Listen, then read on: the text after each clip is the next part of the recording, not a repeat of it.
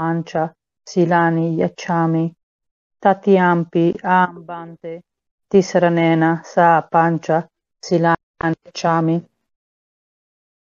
Namo tassa bhagavato arahato samma sambuddhassa. Namo tassa bhagavato arahato samma sambuddhassa. Namo tassa bhagavato arahato samma sambuddhassa. Namo tassa bhagavato arahato samma sambuddhassa. Namo tassa bhagavato arahato samma sambuddhassa. Namo tassa bhagavato arahato samma sambuddhassa. Buddhang saranam gacchami. Buddham saranam gacchami. Dhammang saranam gacchami. Dhammam saranam gacchami. Sanghang saranam gacchami. Sangham saranam gacchami. Dutiyampi buddhang saranam gacchami.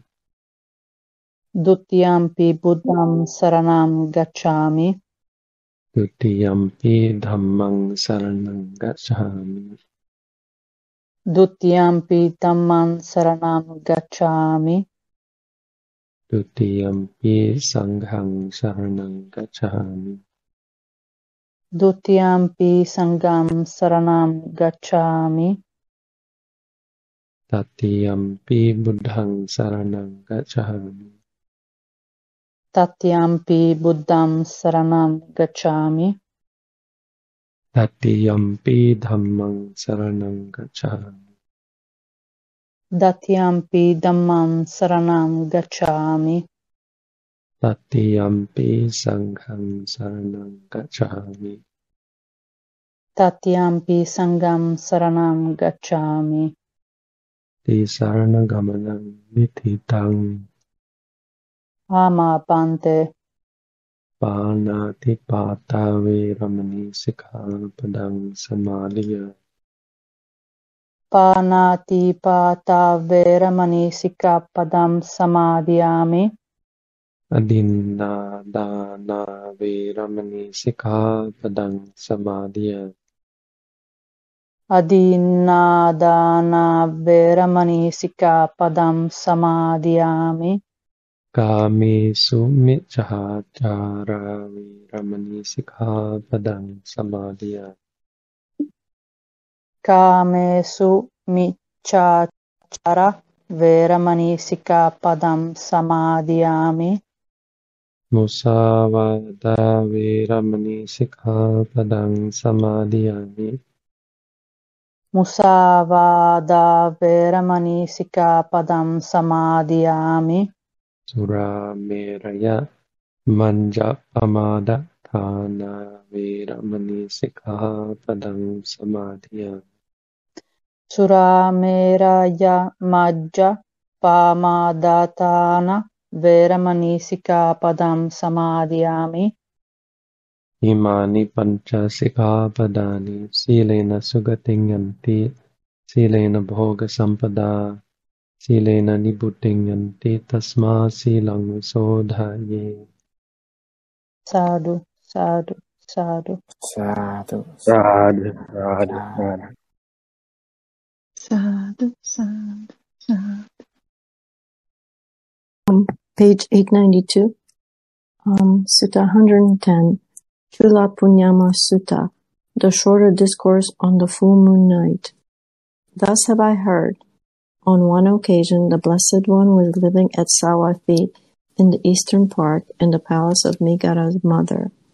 On that occasion, the Uposatpade of the 15th on the full moon night, the Blessed One was seated in the open surrounded by the Sangha of bhikkhus. Then, surveying the silent Sangha of bhikkhus, he addressed them thus. Bhikkhus, would an untrue man know of an untrue man? This person is an untrue man. No, Venerable Sir. Good bhikkhus, it is impossible, it cannot be, that an untrue man would know of an untrue man. This person is an untrue man. But would an untrue man know of a true man? This person is a true man. No, Venerable Sir. Good bhikkhus, it is impossible, it cannot be that an untrue man should know of a true man. This person is a true man. An untrue man is possessed of bad qualities. He associates as an untrue man. He will as an untrue man. He counsels as an untrue. He speaks as an untrue man. He acts as an untrue man. Holds view as an untrue man. And he gives gift as an untrue man. So if I can just make a note here, I don't think untrue man is probably the best translation. It's strange. I'm not sure what his thinking behind choosing that was. I guess it's not wrong. It's not exactly how we would say things in English. A true man, as he's going to eventually flip it and use the phrase true man, is usually just refers to their masculinity more than anything, but obviously that's not what he's referring to here. It's not anything about gender or being masculine. But the only clue that we have for what this means is the prefix sa. I mean, in the word itself. Of course, the commentary and even the Buddha explained what he means by Sappurisa. And Sappurisa, Purisa means man, Sa is just a prefix that means good or beautiful or even composed, collected. But the Buddha's words on it are in regards to wisdom. So according to the Buddha, it would be a wise man. But of course, Sat doesn't literally mean wise, so it might not be any better to translate it that way. But it's more accurate, because it's nothing about being true. There's nothing really here about truth, or being truly human even. Probably I would say the best, most literal translation is just good man, like how we say in English, gentleman. But good fellow, I used to translate this as good fellow because that's probably the closest, or I thought it was the closest sort of idiomatic expression that we have. Idiomatic colloquialism, I don't know what it's called, but a good fellow is someone who you should respect, is basically the idea here. Bhante, can we also understand this translation maybe as someone who's acting according to the truth or untrue? What is untrue? It's just that it's not a translation, and it's weird that he uses the word true at all, unless it has something, unless there's some commentarial explanation of something to do with the word satya, but I don't understand how that would work here. Like a man who is devoted to the truth, satya purisa, I don't know. I don't think so. It's pretty simple. Sat purisa. Sat is just a word that means good. It's a positive indicator. So when someone has good wisdom, you say sappanya, or sappanya means, well, actually that's different. More like one who has wisdom. But there's sappanya and dupanya. Asapurisa is one who is not a sappurisa. Anyway, I think it's odd, and if you're not a native English speaker, or even if you are really, this probably comes across a little bit odd, because we don't ever use this phrase true man unless we're referring to their masculinity, I think. I mean, I understood it as delawar, it's like about the true, or not true, yeah, or something. It's not really how we use the word true. Like a true Scotsman. There's this logical fallacy, the no true Scotsman fallacy, where someone says, no Scotsman would do this, and the other person says, oh, but this man is a Scotsman and he does that. And the guy replies, well, no true Scotsman would do that. It's shifting the goalposts, and so they use this example. Anyway, the point is, that's how we use it when we say no true Scotsman. So if you were truly a man, that's what the phrase means in English. Satpurusha means a good man, a good person, or somebody with values, morals. That's literally what it means. I mean, sa is a very simple prefix that is used like this in a lot of ways. And truth, I don't think ever comes into play. Or the authenticity, like you're not a real man. It's not about that, and that's not what sat means. Sat, it just usually means good, but it can also mean someone who has, like, yeah, well, sapanya is actually quite a different word. It means someone who has wisdom. 5. And how is an untrue man possessed of bad qualities? Here an untrue man has no faith, no shame, no fear of wrongdoing. He is unlearned, lazy, forgetful, and unwise. That is how an untrue man is possessed of bad qualities. And how does an untrue man associate as an untrue man?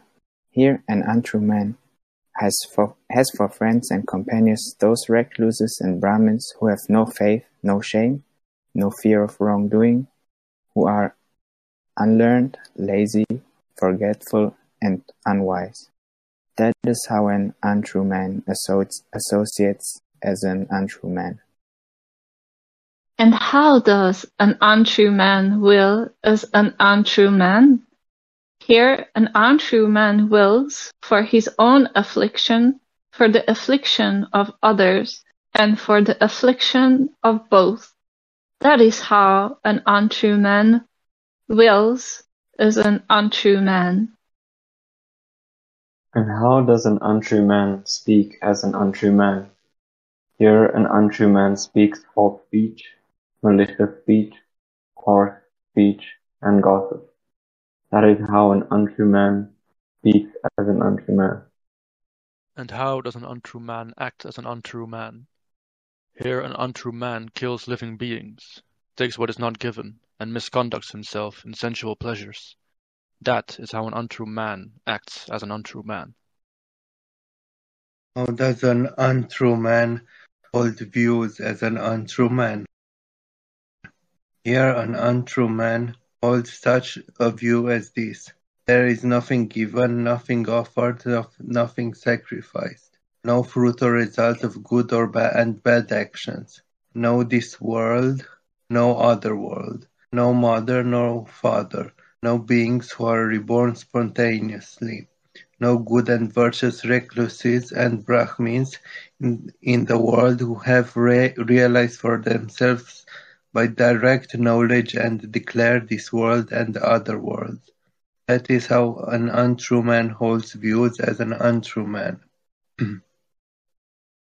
And how does an untrue man give gifts as an untrue man?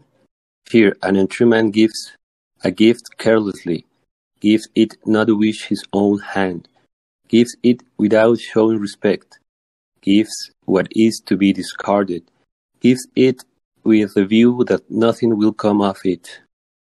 This is how an untrue man gives gifts as an untrue man. That untrue man, thus possessed of bad qualities, who thus associates as an untrue man, wills as an untrue man, counsels as an untrue man, speaks as an untrue man, acts as an untrue man, holds views as an untrue man, and gives gifts as an untrue man, on the dissolution of the body after death, reappears in the destination of untrue men. And what is the destination of untrue men? It is hell, or the animal world. Bhikkhus, would a true man know of a true man? This person is a true man? Yes, Venerable Sir. Good Bhikkhus, it is possible that a true man would know of a true man. This person is a true man. But would a true man know of an untrue man? This person is an untrue man? Yes, Venerable Sir. Good Bhikkhus, it is possible that a true man would know of an untrue man. This person is an untrue man.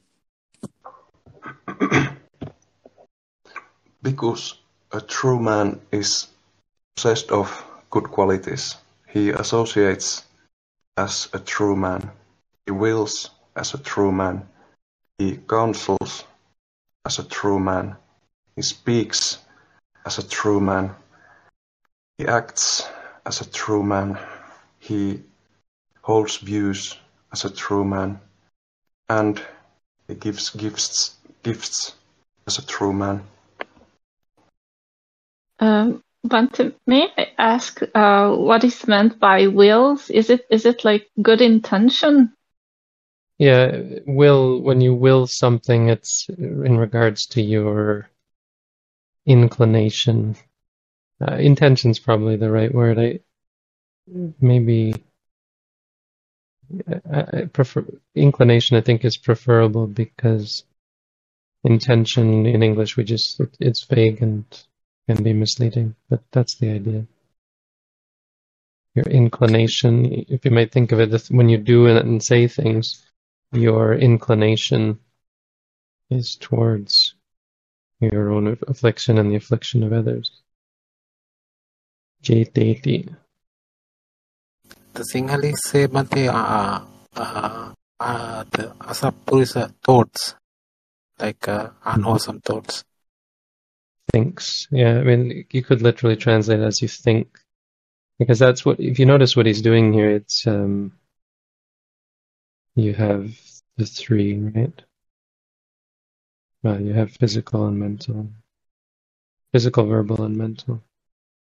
Sorry, I was looking at the giving. There's this strange, where he says, gives what is to be discarded. Mm-hmm. Sanka, do you have the Sinhala for that part where he? Yeah, let me look that. I think it's actually correct. I think I just didn't quite understand the Pali. I think it's okay. You would like throw it away, like discarding something without respect. Like. Well, that's what the Sinhala says. Yeah, like. That's what my question was. Is because it's not giving it's not giving junk. It's giving without, giving as though you were throwing it away. Like, oh, here, you can, I've had people give things, Westerners give things to me like that. Oh, here, you can have this. And it just felt really kind of, different from how Thai people give things. It's respectful, like getting rid of a beggar. Here you go, don't trouble me anymore. I was thinking more like the thing you're giving away, like giving as though you're throwing it away. So it's about your mind state, because of course giving is such a wonderful thing that you've just kind of made it null and void by your state of mind of just throwing it away. So that's more what it is, rather than, I think here the implication of his translation is more giving something that is to be thrown away, like the thing you give is garbage. May I defend Western people, please? So, because it's not, we are not raised in this religion. Like, it's sometimes we don't really know how to behave properly, and then most people are fine. I didn't mean to say bad. It's just you wouldn't so much find, well, someone who's Buddhist doing that, but I had like anxiety or something to bring food to you, because I knew like I could not put both of my hands on the food and give it to you, just the one hand and things like that. So it's difficult. Yeah, but like as I was saying, this is the mind state, the person's mind being just going to throw this away. I think what's maybe more common than that is sort of, as you say, the worry, but there's just often an awkwardness, like not being sure how to behave. Exactly. But, that's more in I wasn't thinking particularly about it as in a religious context. It's just the example I have. But, people give things all the time. And as Sanka said, the idea of the beggar is probably the most familiar. If someone just, whatever, take my money, gives them a quarter or something like that. Is that okay that I don't put too much pressure on myself? but I'm still like considerate and thinking of the roles. Yeah, I mean, the roles are not the most important thing, and contact with religious organizations or individuals is always stressful when is often stressful when you're an outsider. I was so afraid of everything when I first went to Thailand and went to the monastery in Thailand. Everything was foreign and everything I did was wrong. And one monk said, "Don't be afraid." And I said, "How can I not be afraid?" Everything was, this is wrong and that is wrong. Every time I did something wrong, it was, oh, the Westerner, yep, they just can't do anything right. But it's unwholesome. It's, I think the best you can say about it is it's the unavoidable consequence of being subject to or prone to giving rise to things like worry and fear. It's just a bad habit that we have to be afraid. And unfortunately, when you're put in a situation that is unfamiliar, it triggers those unwholesome tendencies. So, I mean, it's if anything, a sign that we really have to apply ourselves to meditation as quickly as possible, or else we're always going to be subject to these situations where we give rise to worry and fear and, well, things like anger and lust and all of the many things that we will be triggered by. It's kind of unfortunate that it happens in association with going to a meditation center, because that's what you're going to try to do. But it's one of the challenges of doing and running a meditation course, and it's a reason why we have part of the reason why we have the opening and closing ceremony, the reason why we have the tray where you ask forgiveness of your teacher and your teacher asks forgiveness of you, because we realize that this is imperfect and we're going to have to interact with each other, and there's going to be awkwardness and misunderstanding and potential resentment. Sometimes meditators have it, and the obvious fear and worry, like how imagine going in front of Ajahn Tong and having to report your practice to someone so respected and famous. And if we think in Buddhism that material things are inherently, that possession of material things is inherently wrong and possession is ultimately an illusion, then why is giving such a big virtue? The virtue of it actually is the giving up. You could say that the giving is virtuous. Let's say there's two levels to it, because I don't think it's just the giving up that could be considered wholesome, but the wholesomeness of giving is, without thinking about the giving up part, is wholesome in a worldly sense, in the sense that it leads to harmony, that it leads to states of existence in samsara that are pleasant. So imagine if everyone were taking from each other. Imagine even if we're in relationships, it was all about taking.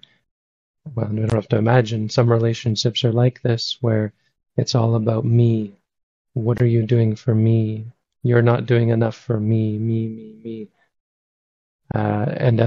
So in opposition to relationships that are giving, where it's all about what I can do for you. And then there's one-sided relationships where one person is giving and caring and the other person is controlling or is taking and just expecting, like a parasite. And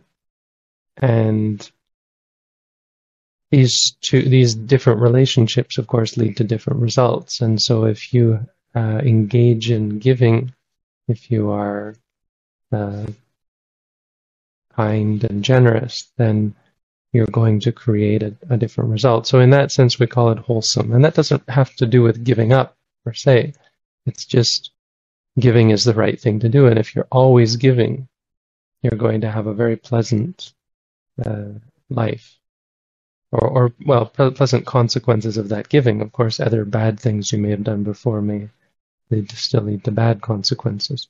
It's not like it's a magic pill where you give and everything turns rosy, but the consequences of the giving will always be positive and will always be pleasant. And you could say furthermore that those pleasant consequences could be, in some cases, conducive to meditation practice, though honestly that's sketchy, because you do often see people who are reaping the rewards of their good deeds completely negligent in regards to meditation practice. Why would they practice? Why would they care? Everything's great. Suffering? What's that? Of course, it's usually not true, and they are suffering, but they're so enamored with the results of their good deeds that they are blinded to the suffering. But the other more important from a Buddhist perspective aspect of giving is the giving up. And that doesn't mean throwing away. That means realizing that you are attached to things and cultivating as a practice the letting go, the giving away as a means of combating or counteracting your greed, your miserliness. So, Bhante, just a question related to that. Like, if I would be attached to something but I still decide to give it away, but the thoughts are still like, oh, I still want it. Is it okay? Yeah, it's a practice. It's forcing you to confront that wanting because you can no longer have it. Of course, immediately that's the question, and the thing that came into my mind as well is that, well, yes, but it's not vipassana. It's not mindfulness. It's a good sort of auxiliary practice, and it's not a magic pill. It's something that works best as a habit. It's a habit you should remind yourself to get into because it allows you to see the conflict. Okay, I'm going to give. Oh, I don't want to give. And you see right away the problem. So it's helpful for practice of mindfulness in that way. Just related to this, like you shouldn't wait until you don't want that object, right? Right. Then it would be kind of like what he's saying here, the throwing away. I surprised myself and I gave something that I really, really liked away.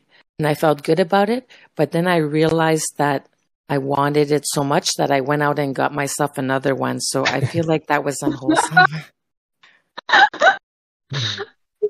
But it allows you to see the practice of giving allows you to see these things. It allows you to see sometimes the worry about giving. I once was a part of giving food to monks many years ago, and I was so worried about I was also kind of annoyed that everyone was very late and kind of worried that we were going to be late or something like that. And then I realized, I said to myself, look, this isn't going to be wholesome if you're like this. So it forces, it's a good situation to force you to confront certain qualities. I mean, I can understand why Buddhists believe that, let's say, giving food to a starving person is noble, because you temporarily free them from suffering, because a normal person can't, has to suffer if he starves. But when you say, let's give an expensive electronic device or a beautiful flower vase, you just empower the habit of being attached to worldly things. So it's very hard for me to understand how this is not noble. Well, it's less noble because of the object. The quality, if you want to talk about giving, the factors in giving are the giver, the givee, the receiver, and the object. So they're all going to impact the quality of the karma. Thank you. 16. And how is a true man possessed of good qualities? Here a true man has faith, shame, and fear of wrongdoing. He's learned, energetic, mindful, and wise. That is how a true man is possessed of good qualities.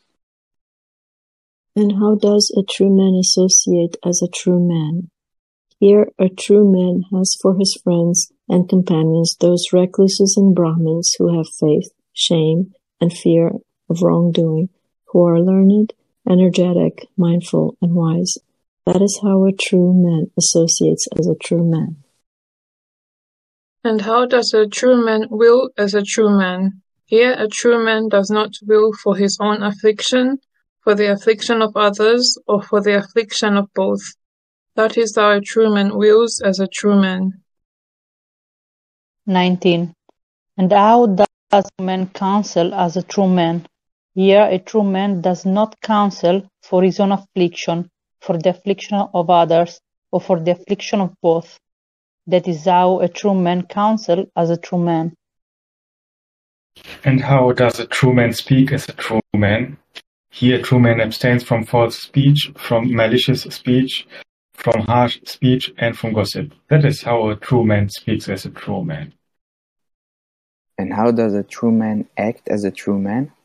Here a true man abstains from killing living beings, from taking what is not given, and from misconduct and sensual pleasures. That is how a true man acts as a true man. And how does a true man hold views as a true man? Here a true man holds such a view as this. There is what is given and what is offered and what is sacrificed. There is fruit and result of good and bad actions. There is this world and the other world. There is mother and father. There are beings who are reborn spontaneously. There are good and virtuous recluses and Brahmins in the world who have realized for themselves by direct knowledge and declared this world and the other world. That is how a true man holds views as a true man. True man give gifts as a true man.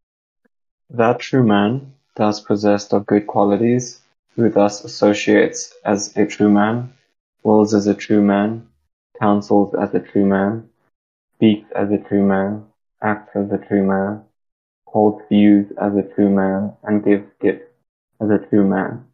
On the dissolution of the body, after death, reappears in the destination of true man. And what is the destination of true man? It is the greatness amongst the gods, or greatness among human beings. That is what the Blessed One said. The bhikkhus were satisfied and delighted in the Blessed One's words. Sadhu. Sadhu, sadhu. Sadhu, sadhu, sadhu. Wonderful teaching here. Bhante said like throwing something like it's trash, but here the opposite is a valuable gift, Bhante. So it's like not trash to you, right? No, the opposite is just, it's again, he's liberal with the translation. It just says, as far as I can see, it says the opposite, the anna, it just adds an anna, which means not as if throwing it away. I mean, it's not clear from, I don't quite understand the Pali, but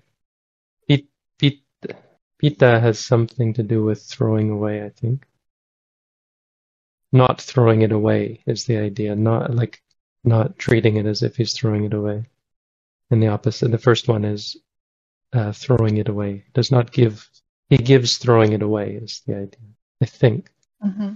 So again, I agree with, I think I'm more inclined towards what Sanka was saying there. Sinhalese says, treating it as though, not, it has nothing to do with the actual gift itself. It's not garbage or what is valuable.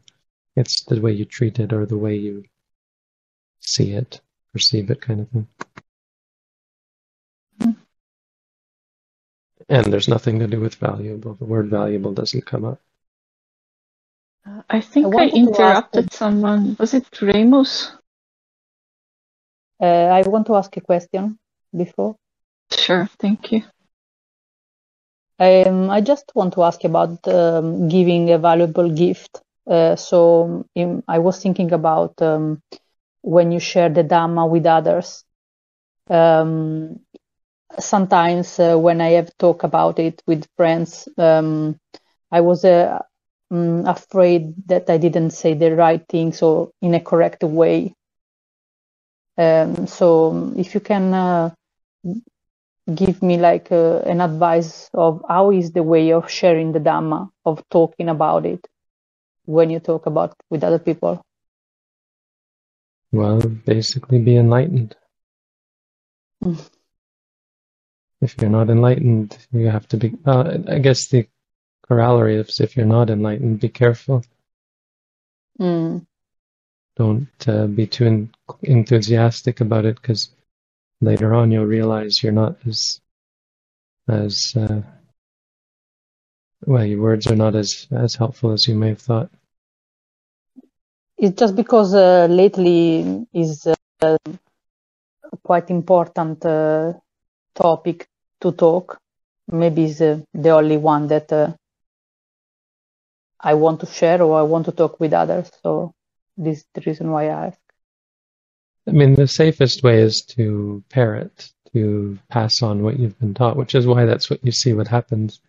That's why we have these suttas, right? It's all just passing on what the Buddha said. We don't have so much commentary. It's mostly just, this is what the Buddha said, and that's all. Thank you, Bhante. You can always,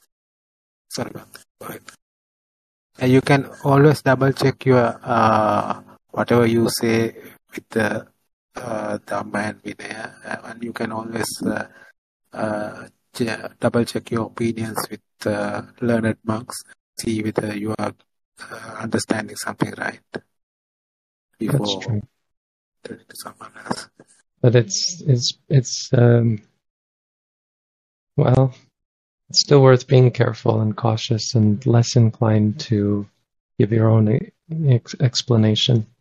Being careful, because how will you know which monks are learned? How will you know that you're understanding the suttas correctly? How do you know your interpretation? As we can see, it's easy to have a diversity of interpretations. So even passing on is always, passing on is, in my mind, passing on is usually a good sign, even of someone who's enlightened, because the enlightened one is going to be free from the ego of passing on their own teachings and of feeling smart. So the humility will lead them much more to pass on the teachings that are already passed on. Like the teachers say this and the Buddha said this. I mean, most important is the Buddha said this. It shows the humility, it shows reverence, it shows wisdom to defer to the Buddha. Because it is easy to fall into the ego of thinking that you have the answer and explaining your views as opposed to passing on. Ajahn Tong was really good at this. It was always what the Buddha said. It was always, and that was my first indication of that. I picked up on that when I started following and realizing, yes, this is a good way to always just pass on what has been taught. And on your own, of course, it doesn't mean you're just a parrot blindly reciting.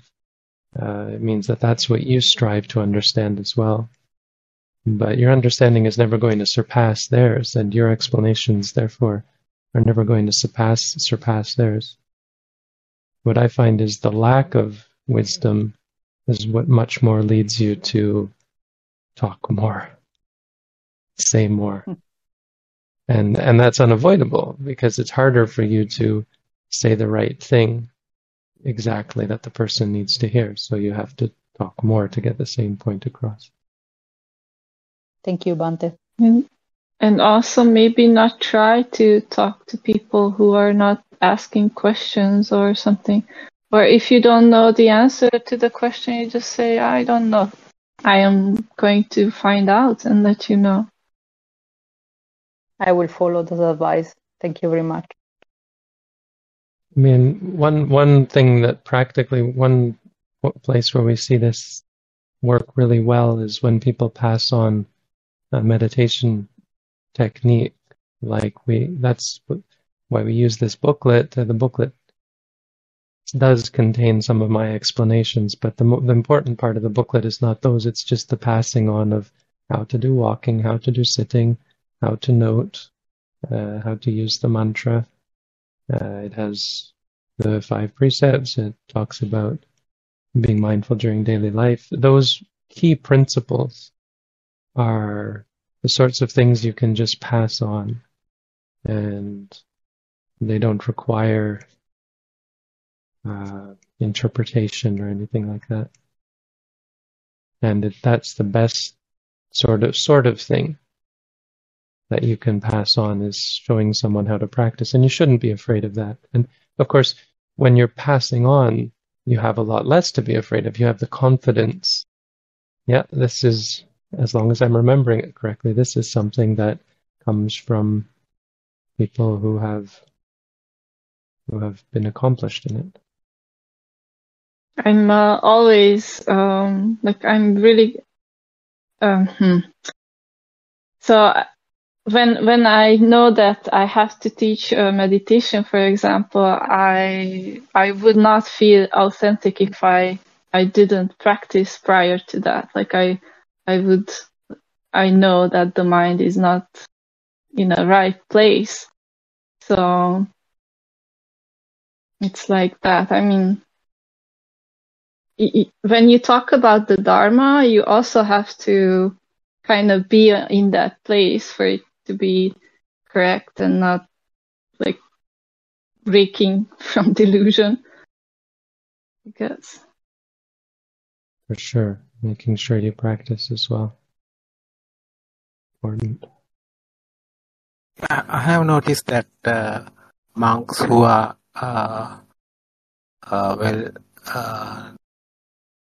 versed in Satipatthana or experienced in Satipatthana, especially the Mahasi technique, they seem to teach the Dhamma in a sharper way. Like their sermons are sharper than the average monks.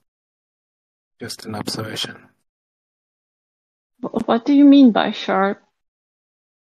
Sharper means like little fluff. They go directly to the point and it gives you a better understanding of the subject they are talking about. Usually that's the case.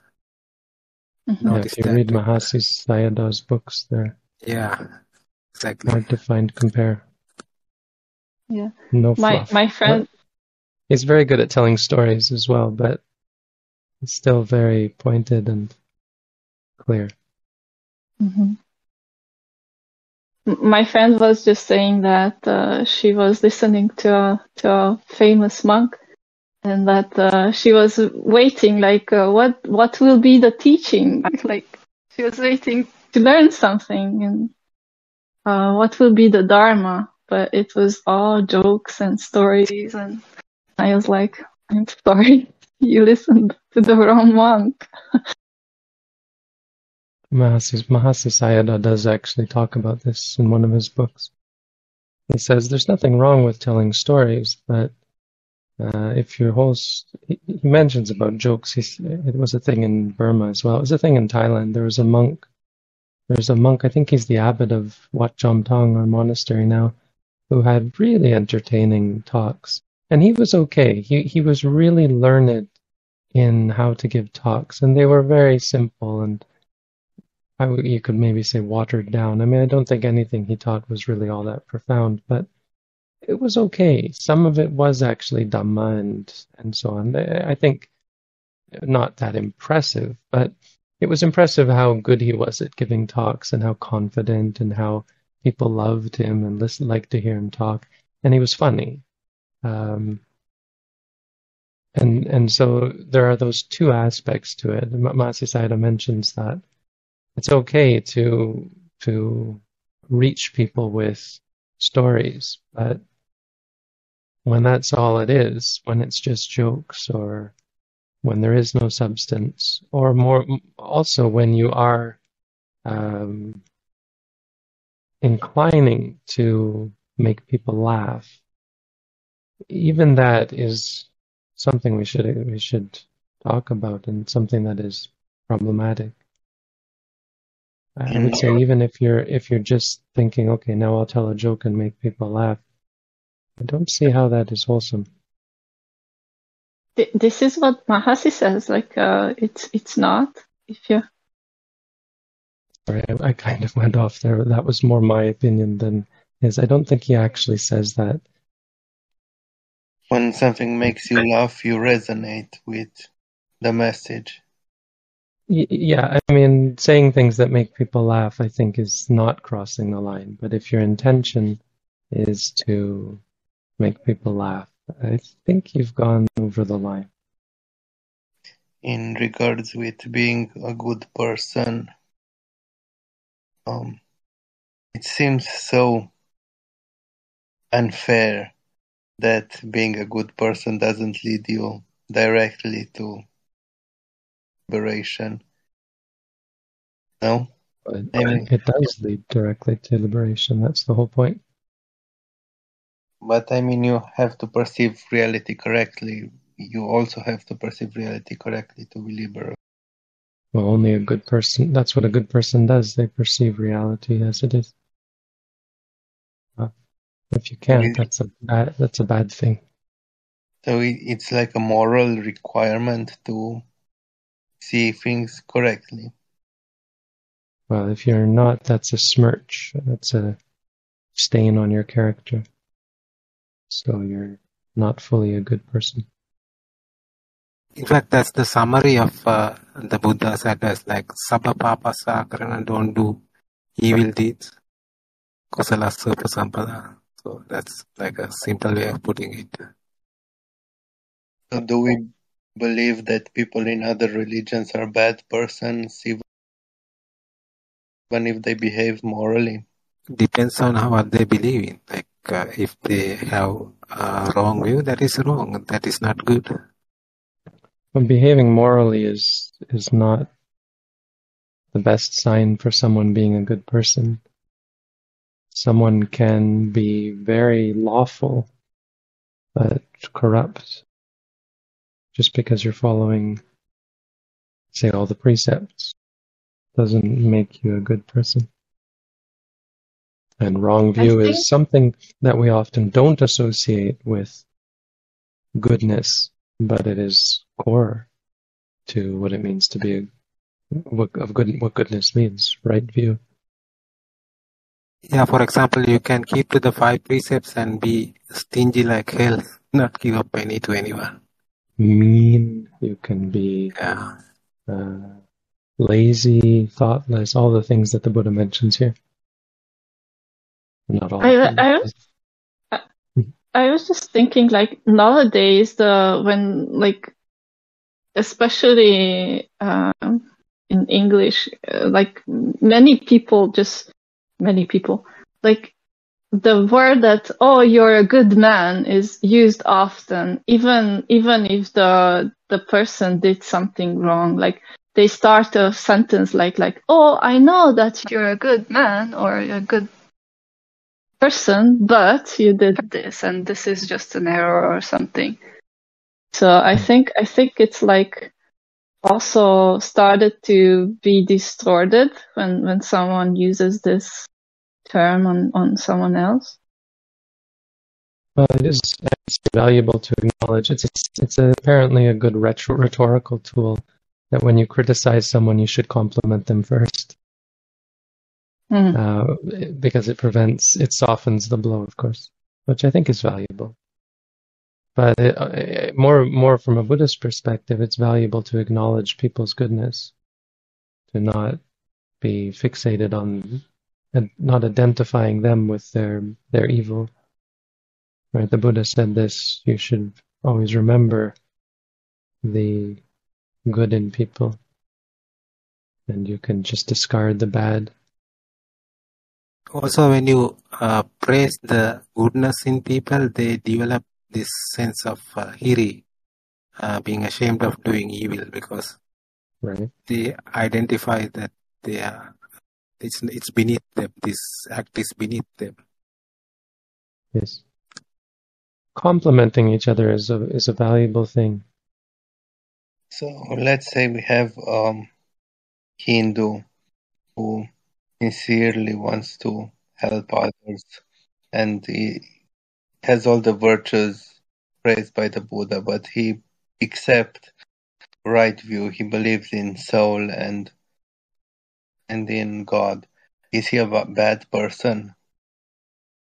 Well, it can't really happen like that. Wrong view informs wrong action and wrong speech and wrong livelihood and wrong thought. It can't be dissociated like that. Which is why wrong view is so dangerous. Maybe the misunderstanding in what you're saying is like when you think like that there is a compact person there. There's not. That's a good point. But there are habits, no? Like being kind to others can become a habit. Yes. Correct? I think right view or wrong view will always be like influencing whatever you do by habit. That's. Yeah, and what you don't do. In the case of this Hindu or someone from another religion, it will prevent them from practicing in ways to improve themselves. There's the ordinary person's view of what constitutes a good person is far below, say, the Buddha's view of what constitutes a good person. Or maybe not fair to say it like that, but the ideal of what is truly a good person. Our ordinary perceptions are tinged with our own views, or an ordinary person's own views of self.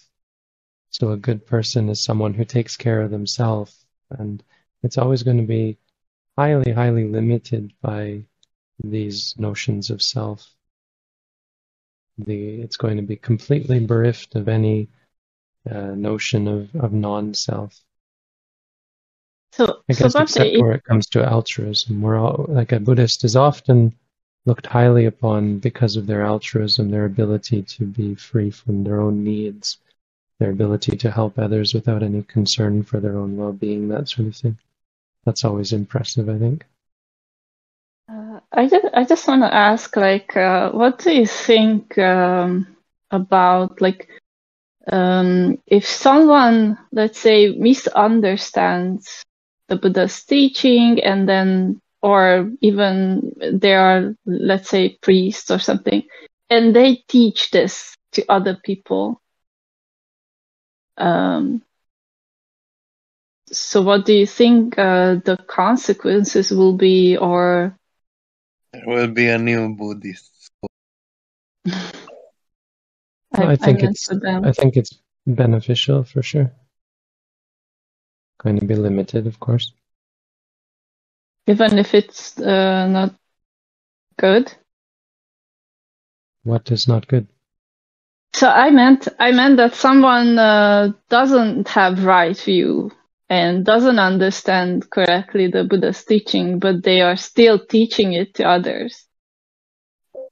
Like, let's say somebody... It's going to be tainted by their wrong view. I mean, if they parrot exactly what the Buddha taught, then there won't be a problem, but their wrong view is going to inform their speech and their actions. Yeah, I'm just asking if that's like a really bad thing for a person if they just teach whatever they understand and not exactly parroting back. I think that's the safest. It depends on the extent. Depends what they actually say. You have to be more specific. Do they say this is the way to become one with God or so on? Did they say you should end up visualizing God or speaking with God or so on like that? What did they add? Mm-hmm. Did they say this is the way to exorcise any demons that you have in that are possessing you? Or they say this is the way to get rich and or this is the way to go to heaven? I mean, that's not so bad, but it's not great. Or they can say you must always attain the jhanas before practicing vipassana. That would be a wrong statement. But that's okay, right? Like, it's not that bad. Yeah, it's not that bad. Well, the problem with that one is usually the antagonism. It's a different topic. It's the fact that they are being antagonistic towards people who practice differently. So if you say to your students, no, you must first get the jhanas and then do vipassana, that's fine. But if you say to your students, no, you can't, it is impossible to achieve insight without practicing the jhanas first, that's problematic. I mean, not only is it wrong, but it's also antagonistic because the implication is that those other people that are teaching that way are wrong, are deluding themselves, etc. But if you tell your students to do it that way, that's not wrong. And if such a teacher who is teaching something wrong realizes that he has made a mistake, he should immediately correct that without considering the blowback or loss of reputation. If he is truly a follower of the Buddha. Outside Buddhism, and Buddhism, I think, is almost the only exception to this. People who strive to be good persons believe in a higher power or higher principle, and yeah, this is very strange, very hard for me to understand, because I see so many people around me that have good karma, and they have a lot of material happiness. And if they were such good persons in prior lives, it means almost for sure that they believed that they did good things for a spiritual purpose. And it seems so strange that you get material rewards for your spiritual craving. It's not strange because if you read the Dakkhina Sutta, it says if you give a gift even to an animal, you can expect 100-fold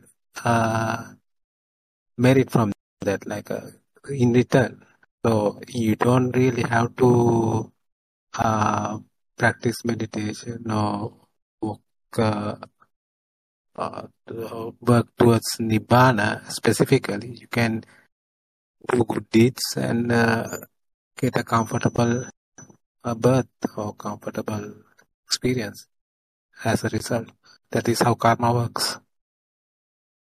Yeah, but almost always people who do good deeds believe that goodness is a goal in itself. I mean, they don't do good deeds to go to heaven.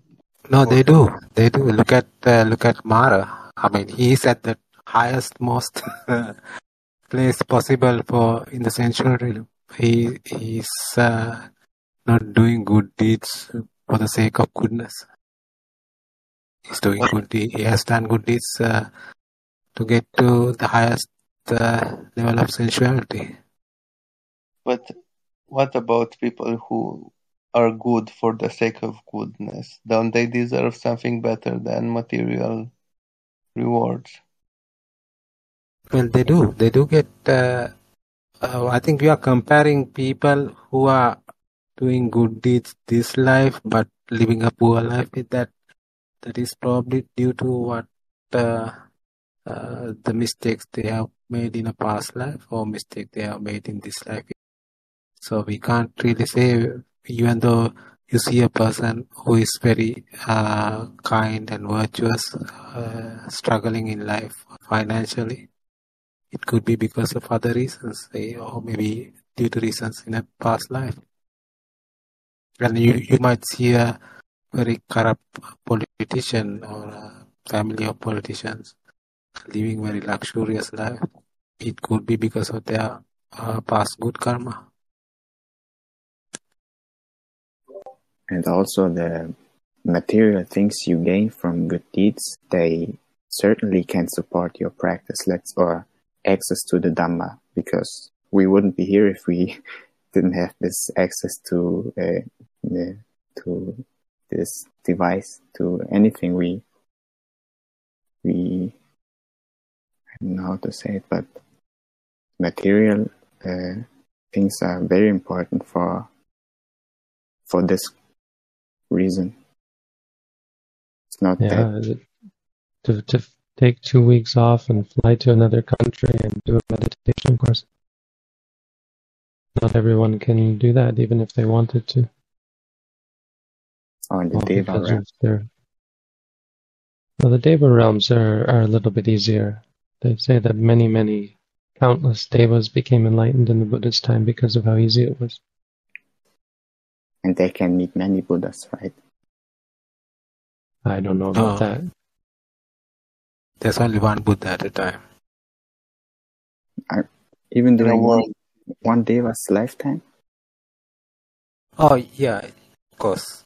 If you are like you have a long lifespan, there might many Buddhas might appear in the world during your lifespan.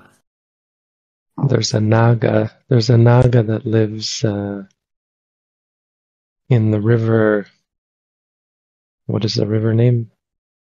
The river near Bodh Gaya. And every time a bodhisattva makes the wish for the bowl to travel upriver, the bowl travels up river a ways. He says, bodhisattva makes a wish, makes a resolve. If I am to become enlightened, make this bowl float upstream. And the bowl floats upstream. And it floats upstream a ways, and then it sinks down to the realm of this Naga, this dragon, that's resting at the bottom of in a hole at the bottom of the river, and clinks against the other bowls. And every time it happens, he wakes up and says, wow, these Buddhas, they just become enlightened every day, it seems. Just keeps happening again and again. Now, I don't know if that's a true story, but that's one of the stories. And also, since the lifespan of the heavenly realms are very long, I mean, Buddha could appear in the world and attain parinibbana while you are playing with your playmates, and you completely miss the event if you are in one of the highest realms. It's true, for sure. It was so shocking for me too when I discovered the Buddhist vision of heaven, because it's so worldly, and I always imagined, maybe it's also because I used to be a Christian, but I always imagined heaven as being a state of heightened spirituality. I mean, much more immaterial than this Buddhist text. Actually, I mean, from my Christian friends, I heard that it's like singing and dancing exactly how the Buddhists say. I don't know. I haven't heard highest. Okay. I mean, heaven is just the realm that you inhabit, the experiences you have, and so there are different types of experience. Some are very immaterial. And Christians believe that heaven is union with God, is inseparable from God. Is it possible that the beings in heaven actually imagine they live in this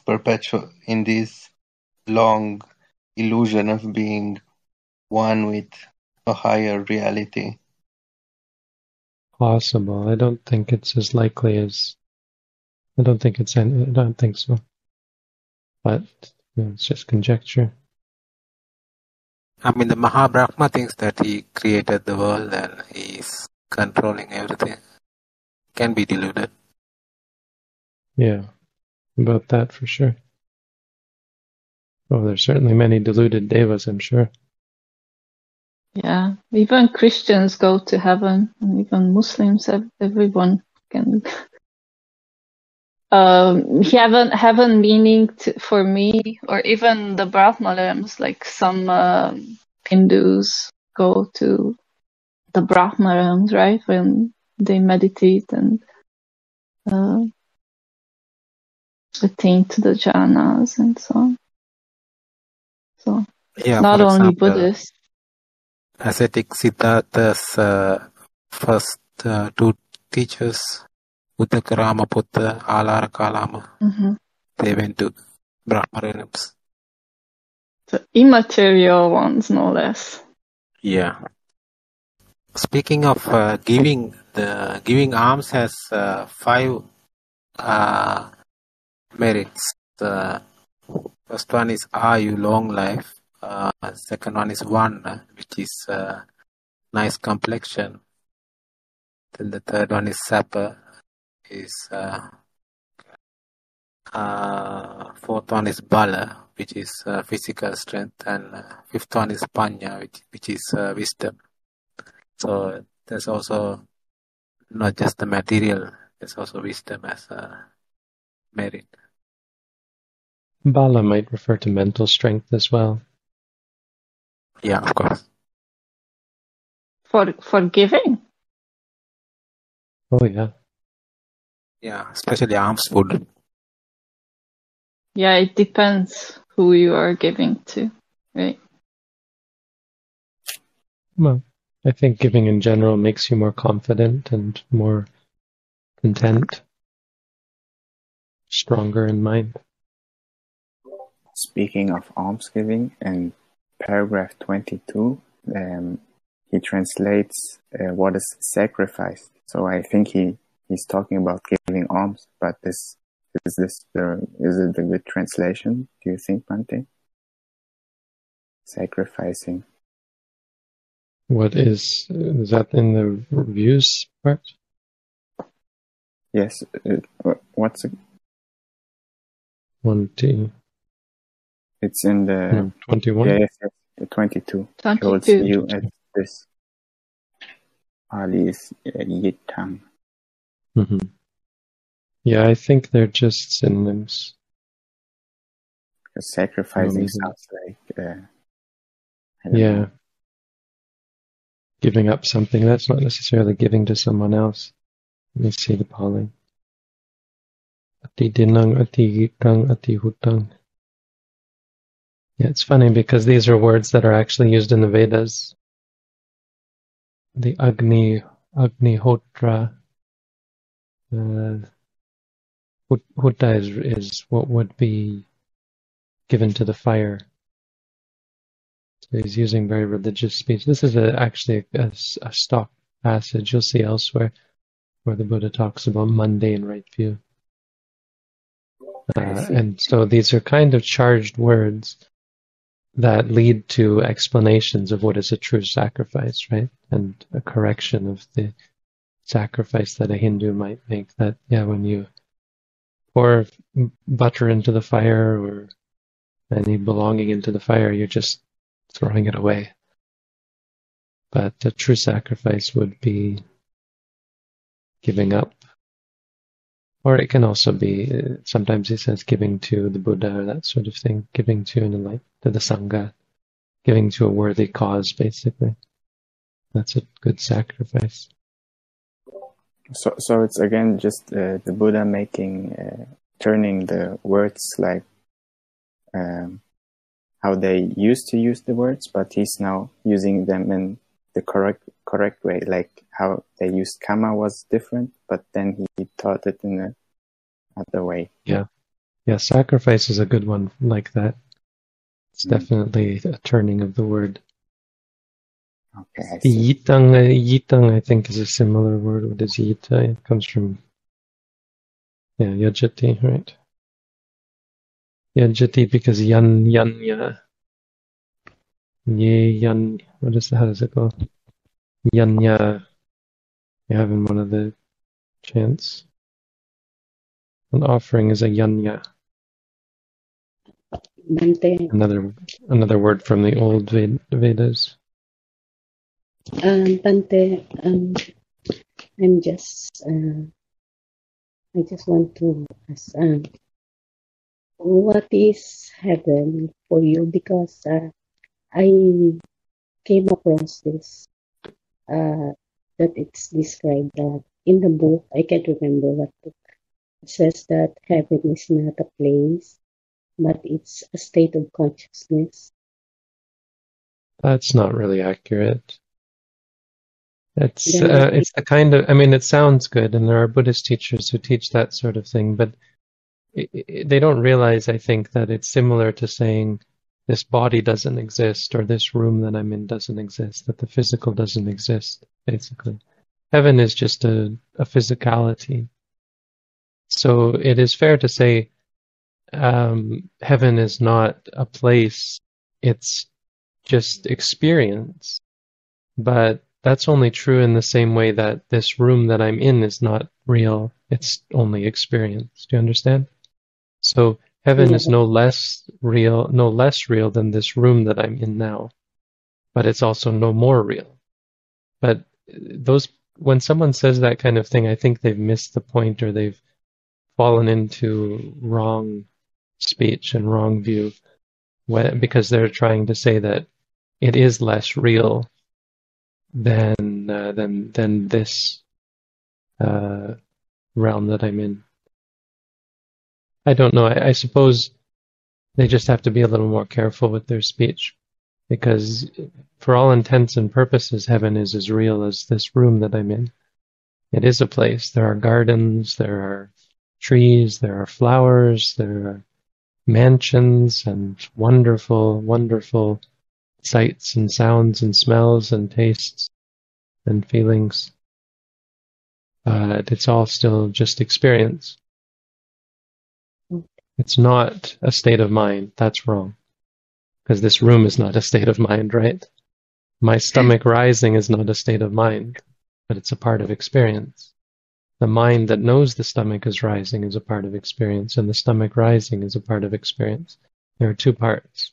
And it's kind of reminiscent of this common tendency to slip into the simplification of non-dualism. Non-dualism is so tempting.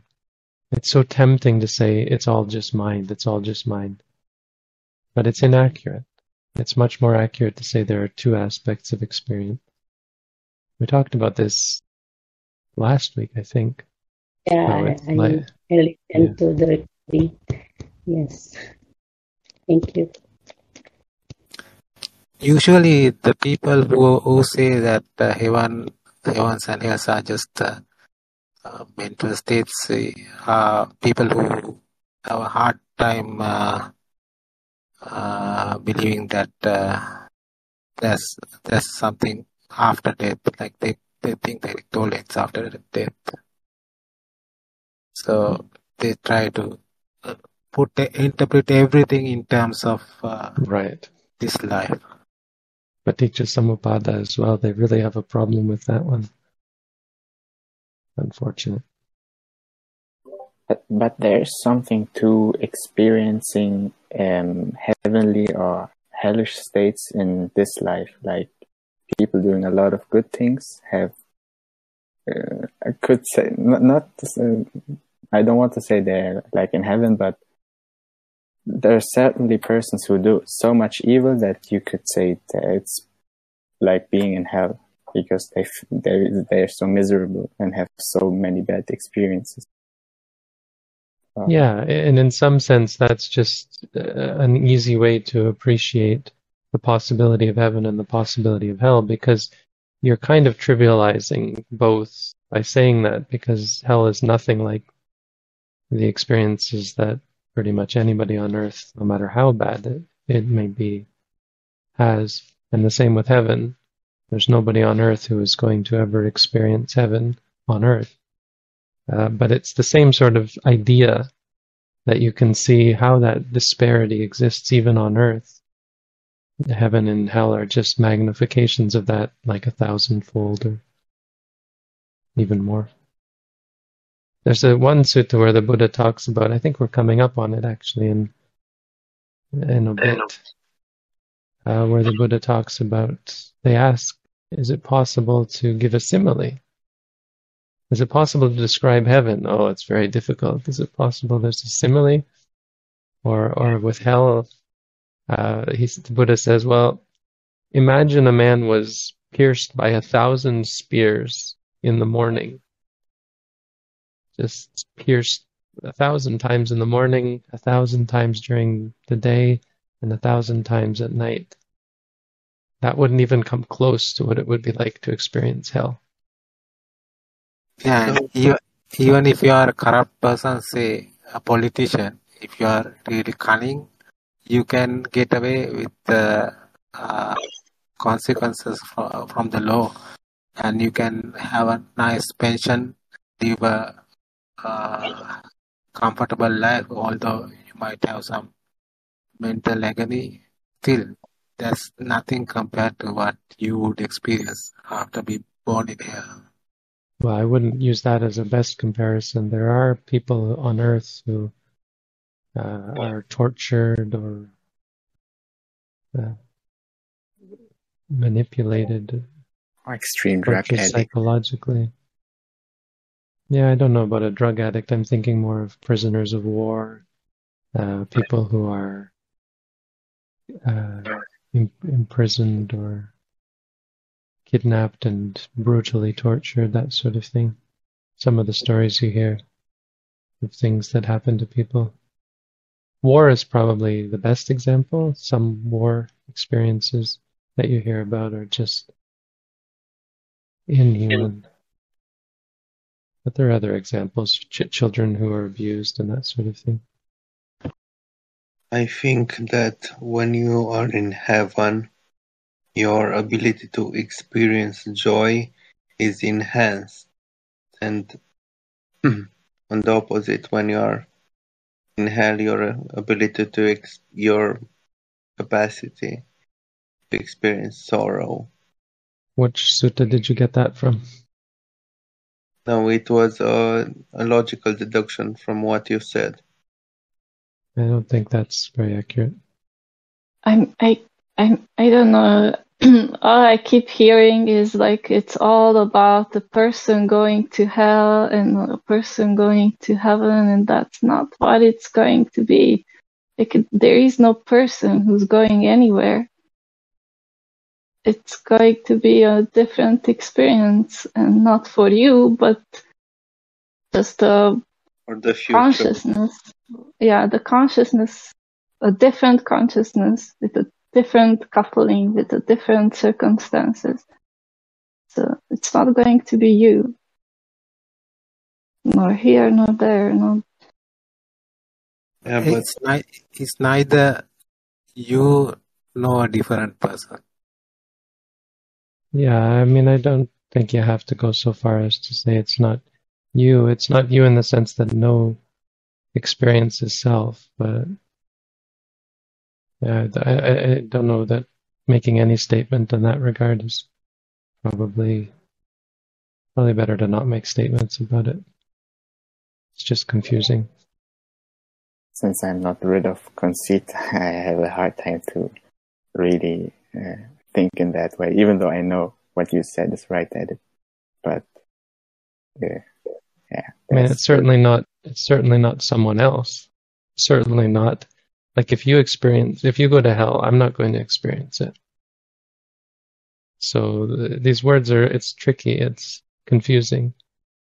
If you start to say things like that, what's best is to focus on the actual experiences. The experiences are not self. Experiences are always not self. So that's what I was trying to say, that it's going to be a different experience. There is no need for you or me or anything.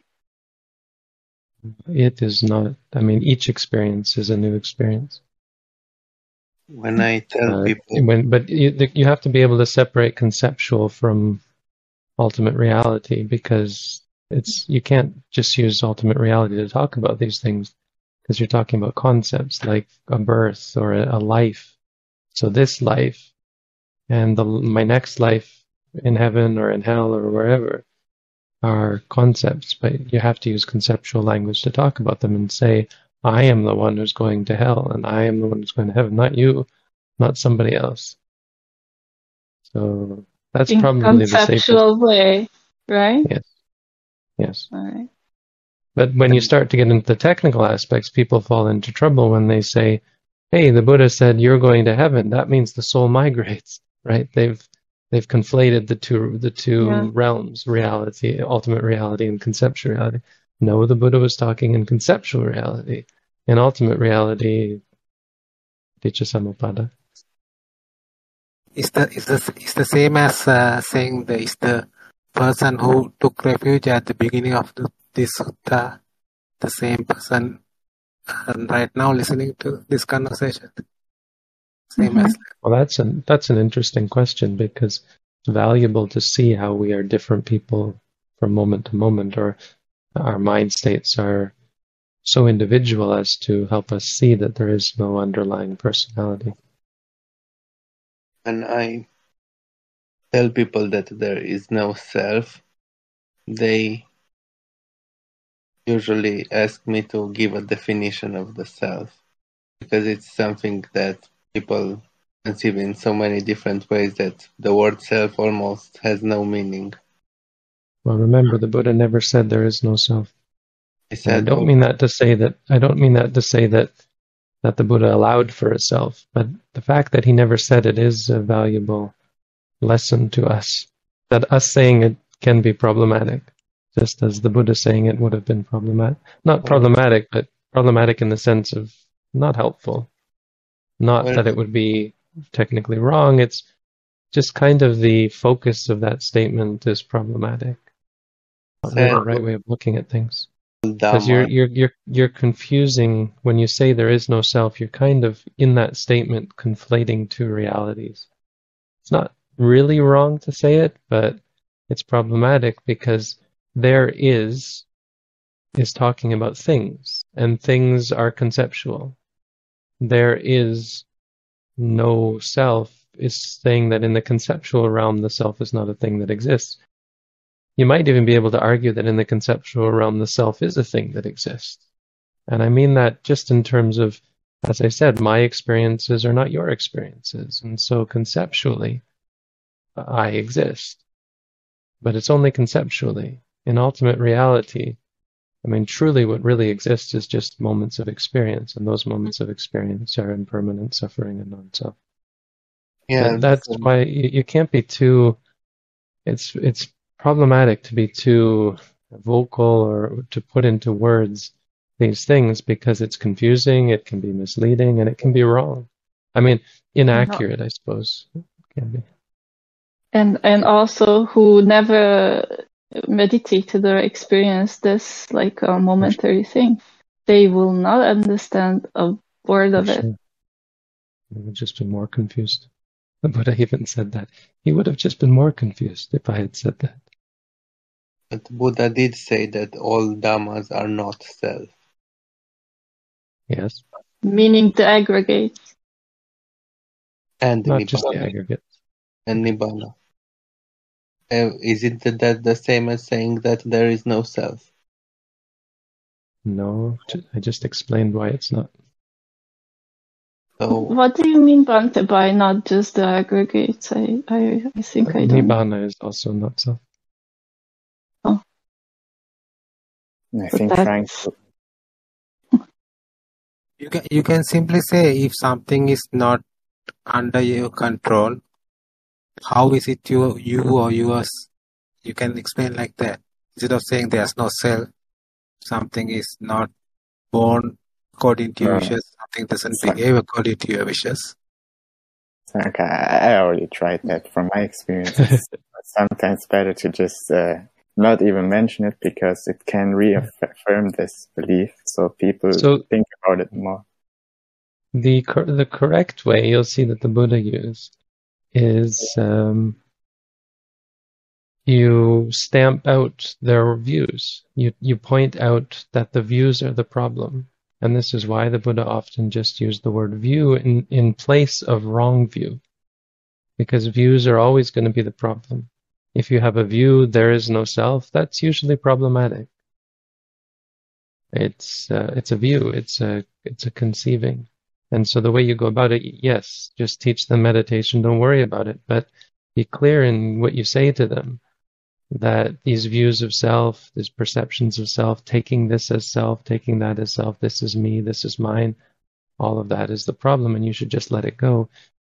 Because there's always going to, until they let go of those views, or until they let go of making views, the inclination towards making views and conceiving of things, they're always going to question, well, if it's not me doing this, then who's doing it, kind of thing. Their whole frame of reference is wrong. So the solution is just to point out the views, just something they should let go. Because we're not here trying to make a new view. Our view is just, this is suffering, this is the cause of suffering, this is the cessation of suffering, and this is the path that leads to the cessation of suffering. You see how that conveniently has nothing to do with self or soul, or not self or not soul. I don't know if I'm allowed to mention another sutta. But it's interesting that in the non-self sutta, Buddha described only the 5 aggregates as being no self. Yes.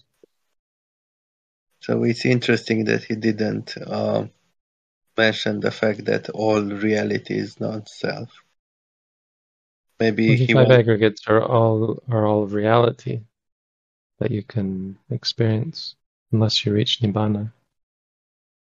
Yeah, maybe he wanted to focus on the actual experience of his disciples, not on... Well, he can't have them observe Nibbana as being not self. They're not enlightened yet. There's an interesting corollary to that line of thinking. There's a group in Thailand that put out a pamphlet saying that Nibbana is self. Nikāya. And there was a very famous monk who wrote an article, a booklet, I think, a paper, let's say, on why they were wrong. That was a really well-written paper. Unfortunately, I don't know that it's ever been translated into English. We talked about this a long time ago. Maybe someone found the English translation. I think there may be an English translation now that I think of it. But a really well-written and very scholarly, maybe a little too scholarly, but very good nonetheless. And their reasoning comes from the sutta, the passage that Sabbe Sankara Anicati Yada Panyaya Pasati Atani Bindati Dukke Samago Visuddhya. Sabbe Sankara Dukkati Yada Panyaya Pasati Atani Bindati Dukke Samago Visuddhya. Sabbe Dhamma Anattati Yada Panyaya Pasati Atani Bindati Dukke Samago Visuddhya. So when one sees impermanent. When one sees all formations are impermanent, when one sees all formations are dukkha, when one sees all dhammas are not self, with wisdom, and becomes disenchanted with suffering. This is the path to purification. And the commentary says that the Dhamma here refers only to the Tibhumi, the three realms, not the fourth bhumi, not Nibbana. It only refers to the sensual sphere, the material sphere, and the immaterial sphere, the two Brahma spheres. It does not refer to Nibbana. And they look at that and they said, aha, so that means Nibbana is not non-self, it's excluded, and therefore it's self. And so a part of the beginning part of his paper is explaining how wrong that is, and that in other places the Buddha or the commentary does say it refers to Nibbana. There's another place where these three things are quoted: Sabbe sankhara anicca, sabbe sankhara dukkha, sabbe dhamma anatta, and it is referring to all four. It's just that there he wasn't referring to it because you can't see with wisdom and become disenchanted with suffering, taking Nibbana as the object. This is before the realization of Nibbana, so practically it's irrelevant, or it's useless. It's just that theoretically it's true, but practically you can't say this is the path to purification, because Nibbana is not. Well, I don't know if that's quite fair to say, but practically speaking, you don't. This is referring to vipassana before the realization of Nibbana. Could we go back a little bit to what we were discussing earlier? We were praising the Mahasi Sayadaw books. Do you guys see any danger in reading those books? Because I see huge danger. Did you say danger in reading Mahasi Sayadaw's books? Yes, because I mean, just the just promoting, not promote, but just often one might read many of those and get really strong sense of being a meditator trying to achieve a goal, right? I mean, it's danger with whenever I everything. read his books, they just incline me towards meditation. But a good sign. But always mentioning, the meditator, always mentioning progress of insight, always mentioning just a sense of trying to achieve instead of just looking, I never got the sense that it was about trying to achieve. I mean, you're not going to get a positive from me personally, because I'll praise his books to the end of the earth. Yeah. I mean, what's wrong with trying to achieve a goal? Isn't that what? Yeah, because then you're trying to move from this point to another point, and do something can be better. Problematic. Yeah, there's something wrong with it. There's something wrong with trying to move. Like now I'm greedy. You should be focused on the present. Yes, the greed and the fear, whatever. But I don't think Mahasi Sayadaw encourages that. I mean, he's pretty clear about staying focused on the present. But I mean, when you're teaching to people, bringing up the goal, the benefits, and encouraging them, inspiring confidence based on the benefits, I think is valuable. Even as a meditator, to reflect on why you're doing things is going to be, let's say, inevitable for the reassurance. It's just that you do have to, it is important to caution meditators not to focus on the goal, because when you're focusing on the goal, you're not focusing on the present. And it can lead to doubt and worry. Am I there yet? Am I getting there? one problem with some of it, with like say the Manual of Insight, Ajahn Tong would not let people read this stuff before they finished the. He was even stronger. He said, if you read this, it will block you from getting results. I mean, I think he was maybe a bit of a hyperbole there, but I stand by. He said it, and he's the teacher. He's my teacher, so I'm not going to criticize him. It may have not. I wouldn't take that statement like, "Oh, oops, I read it. Now I'm. It's impossible for me." But you should certainly take his words and don't take them lightly. If you haven't done, basic course in meditation and you've read that booklet, you better be able to put it aside, because otherwise. But is there ever a good time to read it? What do you think? Yeah, after you've done at least, probably I would say a couple of courses, not just. That sounds like kind of self-deception. Like now I'm enlightened enough to read it, No, you're enlightened enough to be able to separate theory from practice, or be able to avoid the pitfalls of, am I there yet? Is this it? Because you've already experienced it. You already know what to expect, so you're not going to be distracted by false paths or over-intellectualizing. You're going to wrestle with it. Once you learn about the stages of insight, there's going to be a wrestling. Is it going to come? Is it real? Am I there yet?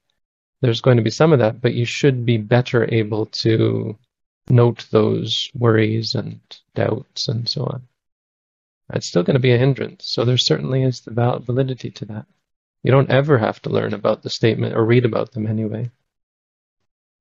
And you should you should appreciate that once you do learn about them, there's going to be some challenges. Besides the actual insights that are enumerated there, I think especially the first part of the book is still like anyone could read it, the purifications. Sure. And so it's not all the book, I think. But you're right. Like I think I was very, very fortunate that I haven't read it, but they never let me. So. Do you have the book? The irony is that I made you get the book, right? You helped. No, like almost forced. Yeah, that's the part that he was referring to. Ajahn Tong didn't know about the Manual of Insight, but they have a version of it translated into Thai, or maybe he did know about it. I shouldn't say that, but certainly didn't. The English translation came much later, but I think they may have had it in Thai anyway. He knew about all of this. And they wouldn't let people read it. Now it's apparently on the internet. You can read all this information. Yeah. You can download it for free. I was teaching these students, the trainees, how to do the reporting, and I was going over this with them. And I said, "This isn't. We don't really share it. We don't want to publish it or make it publicly available for these reasons." And they said, "Oh, it's on. I think this is it on this website." I thought so. There's a website out there that has all this information free for public consumption, which I was reprimanded for making a photocopy of it for a nun, which was kind of ridiculous because she was, Ajahn Tong wasn't the one who reprimanded me, but one of the monks said, this, I don't even have he said, I don't even have a copy of it. You got a copy, so you keep it to yourself and don't ever make a photocopy of it. That's how closely it was guarded. I think that was a bit of an overreaction personally, but it's quite different the way people look at these things. To just answer Timu's question, like, is it ever a time you can? I think there is a time when you are safe to read it. The insight part. I just feel like when you're ready to read it, you would never read it. That's what I'm saying. It can be very helpful for teaching, and honestly, I think that's what the material is. Like, remember the progress of the Visuddhijnana Katha is this booklet that Mahasi Sayadaw did share with public. That booklet that treatise has been revered by his followers because it's a Pali text. But at the beginning of it, he says this is for I think teachers, he maybe says, or at least for people who have gained good progress in practice. But then at the end, he says, honestly, this may actually be of benefit to newcomers as well. But if you read that treatise, it's actually very light on details. Did you read it to me? Yep. Okay. That part is really only for people who are teaching, and you should read it if you're undergoing training in teaching, which is why they have this thing, this version of it called Vijja Kru, which means Kru is guru, a teacher, basically. Vijja means study, so it's the manual for a teacher's manual that they give out to monks who are undertaking. I think they give it out at the end of the training. So a person like who I did take the training from you, Bhante, and also read this, the insights that are described by Mahasi Sayadaw, I can say, like, there is none of it like that that's very useful for a teacher or for an instructor, because it's not like an experiential description, but it's more like conceptual, I think. And how I was trained is more focused on the experience itself, like momentary experience, and so that's not in it at all. So it's I guess it's a different text. But there is a text that was passed on from the Burmese and also maybe sort of modified or expanded or changed in Thailand. But there is a version that has all of the different practical characteristics of the signs of the stages of knowledge. Like simple things like feeling a lot of pain, or no, it's not in. Maybe it's not in the manual of insight. It's not there. It's online though. There's online. It goes through each one and tells you the sorts of things you'll experience. It's just that should not be it for public consumption. Can't hide anything from Google. I think there are a couple of sites. Problem is the mind is insatiable. And even just knowing about it, people are probably now thinking, "Oh, I better Google this and find it, because it'll be okay for me." The forbidden fruit. Maybe the unknown. I don't know it. I better go find it, and so I can know it. Maybe because even though I practiced for some courses, after I read it, there was a huge challenge for me to not keep comparing my experiences to what I read.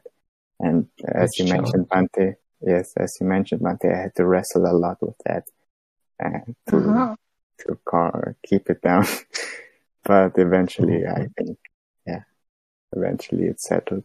But even for people with some experience, it can be a challenge. So I wouldn't recommend it at all for someone who didn't put a lot of time into practice. Yeah, generally, the less you read, to an extent, the less you read before you start practicing, the better.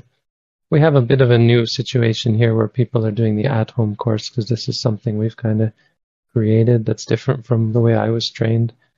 And so during the at-home course, you have a lot of time to do things like reading. And so there is some reading that could be done, but the stages of insight shouldn't be a part of that. Also, I want to defend the other books of Mahasi Sayadaw. So those other books that I've read, they're harmless. Yeah. Valuable. Perfect for reading. So Mahasi Sayadaw wrote about all the stages of insight.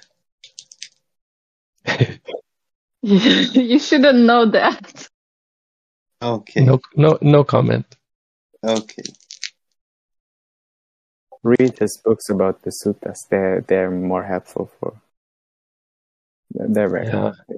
Even his books about Vipassana, really anything except for the couple of things. I mean, we have had people who've read them, obviously, and I haven't seen them being blocked, like, completely. It just, they wrestle with it a little bit less. The problem is, see, if you've read, say, these things we're talking about, and you haven't been meditating, your remembrance of them is going to be so conceptual that what we see is that they're actually pretty quick to just forget about all that.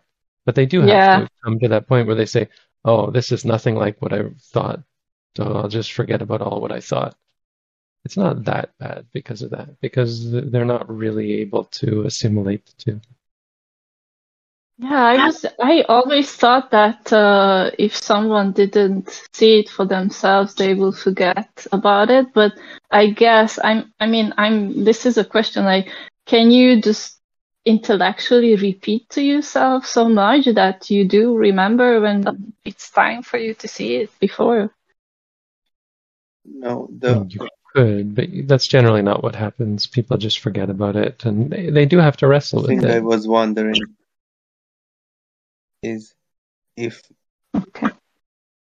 Mahasi Sayadaw wrote about these stages, that means he went through all of them, and that means he was enlightened, no?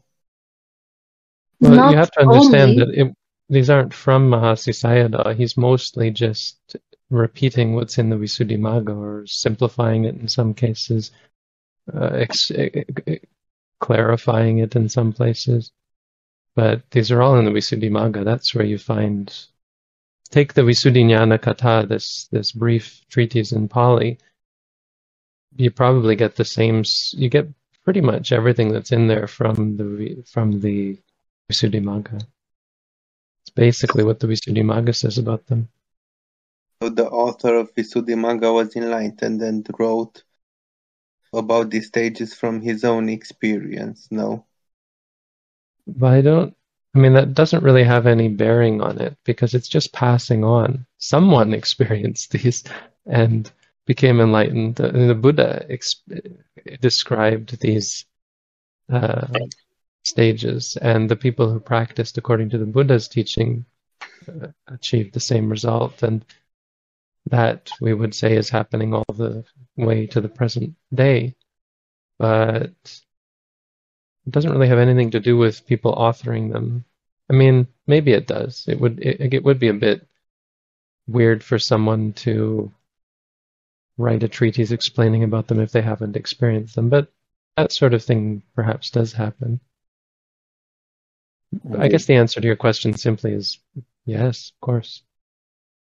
And you don't have to be enlightened to experience them. I mean, not all of them, I guess. That's also true. Not all of them. And also, when a monk who is not enlightened can technically give advice to, or give a sermon to others, and the people who are listening can get enlightened.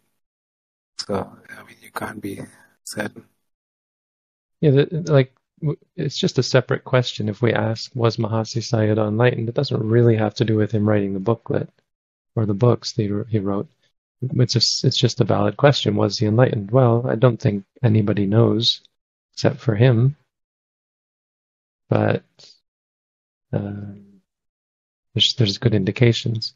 With Buddhaghosa, it's also, it's maybe even less relevant than with Mahasi Sayadaw, because one of the great things about the commentaries and the Visuddhimagga is Buddhaghosa's seeming disinclination towards expressing his own views.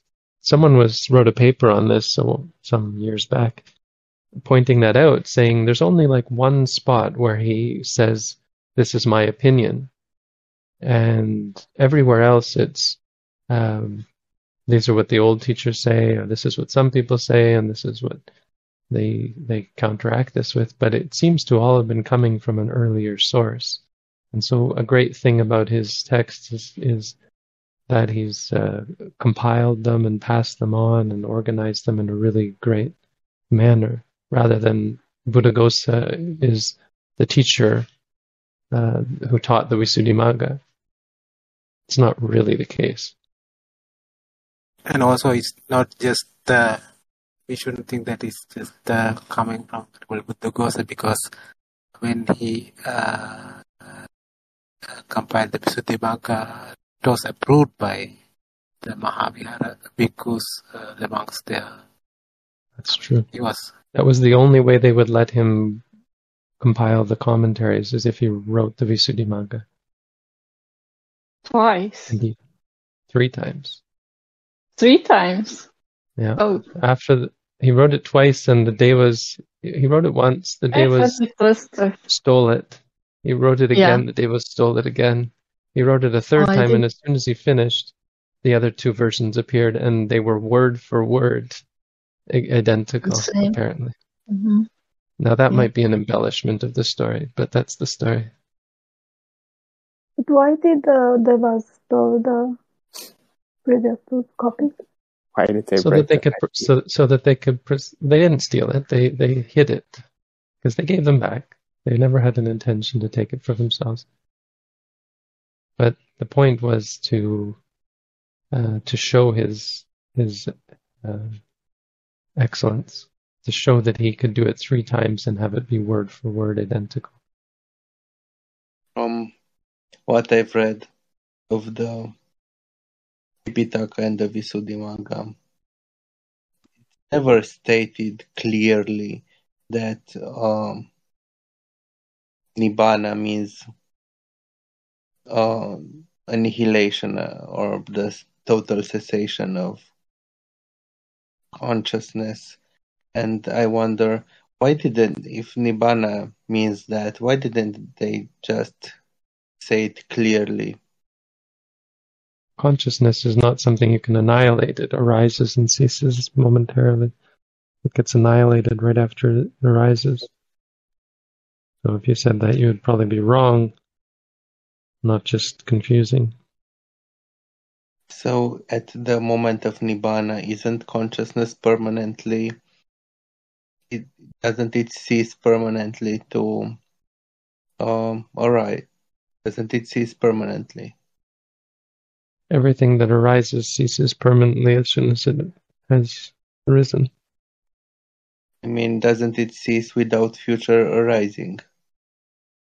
Well, nothing that arose in the past will arise in the future. So also probably still incorrect. But that's basically how the Buddha put it. There is no future arising.